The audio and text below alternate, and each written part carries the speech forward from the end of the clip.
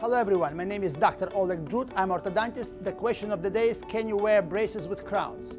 This question is often asked by patients who have crowns. And the answer is absolutely yes. If the crown is made well by your dentist, it's never going to break because of the braces, okay? But if the crown is made very poorly, you're going to lose a crown, but you're going to lose it anyway, right?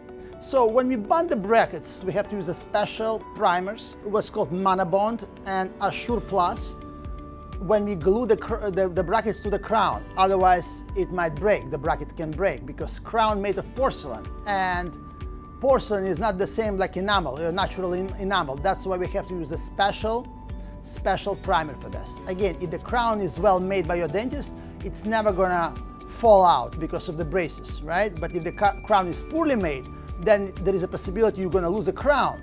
However, you're gonna lose it anyway.